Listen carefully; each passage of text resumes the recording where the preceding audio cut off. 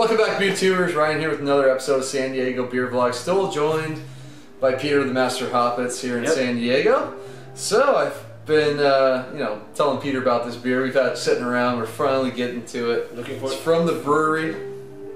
This is their Tart of Darkness. This is from their Provision series.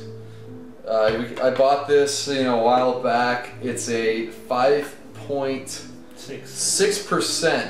sour stout that's been aged in bourbon barrels. Basically what they did is they took Black Tuesday out of the bourbon barrels, threw in this low ABV stout, and threw in a bunch of their souring agents, bacteria, and wild yeast into it, and came up with this beer. It's almost to the point where every Beer Geek Nation that comes out gets to try Tart of Darkness because it was not very widely distributed.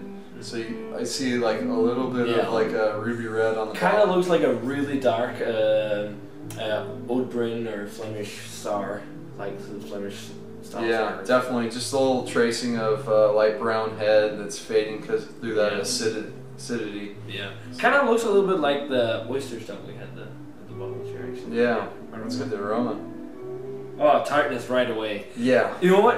I get the cherry notes. Yeah. That they also had, but it's just more in balance. Yeah, this is the actual lactobacillus character. This is that lacto creamy cherry pie filling note. Ooh, that smells awesome. You get a little bit of that white or red wine vinegar. Yeah, definitely. Apple cider. Balsamic kind of balsamic in there, yeah. Oakiness is kind of subtle, but I do pick a little bit. I get a touch of bourbon. It's really muted, but it's buried in there beneath all that sour notes. Yeah, a lot of like the darker kind of fruity notes, but sour. Like little hints of chocolate. I mean, you get a little bit of that stout character still bit of chocolate, a little bit of the dark fruits, but not like the roasted malt or stuff like that. I don't pick that out. Yeah, it's basically getting that sort of Flanders style sourness up front. So. Smells awesome. Yeah, let's dig in. Yeah, cheers. Cheers.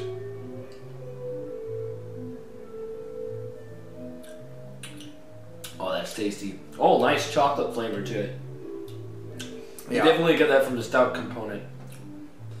Like a nice kind of, I don't know if it's darker chocolate, really. I'd say it's like a mix between like a darker and chocolate or a cocoa bean. Yeah. Well, for me, it's kind of let that sit on my tongue, in my mouth. I mean, it really attacks your palate up front. I mean, it's nice pretty tart. Yeah. It's pretty sour up front. You definitely get that kick of sour. Body, I'd say, is on the lighter side. It's dry, but still kind of got a, like a pretty smooth, kind of silky mouthfeel to it. Also. Yeah, silky. I think the big kick with this is it's like a Flanders red ale, but then it's got the stout component. But the stout base, so you get like you get that roasted chocolatiness in there. And then the dark fruits, which kind of carries into the dark cherry, balsamic vinegar, tartness, real tart. Yeah.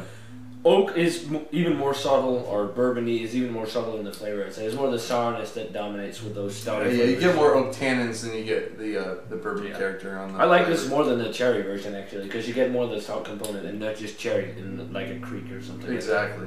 This is really good. Yeah. So we had the Tart of Darkness warm up. It's really, really tasty. Really like you get more of the stouty components, like a decent amount of chocolate with the sourness balances in with a nice kind of vineyards, red wine flavors, and the balsamic vinegar. Yeah. This is a phenomenal sour. I love this. This is amazing. Yeah, pretty much whatever you said I agree with. You get all those characteristics.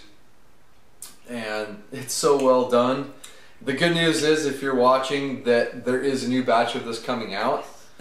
So, buy it up if you see it, if you can get it. I believe it might be also another Provisions only release. So in that case, trade for it. Yeah, for sure. This is definitely worth it. It's definitely unique. There's not a lot of these type of beers, especially this low ABV of a stout. Yeah. Being soured, you don't typically see that. Like Jolly Pumpkins is a higher ABV stout. But this is, I think, one of the brewery's best sours, and they nail it. So for me, it's an A. What do you think? I'm right along there with you. I'm like 95 on my scale. I think this is an amazing sour. Yeah, I mean, I completely agree. The best sour I've had from the brewery. I've had a few now here in San Diego or up in Orange when we went to the Provision shop, and this is definitely by far my favorite.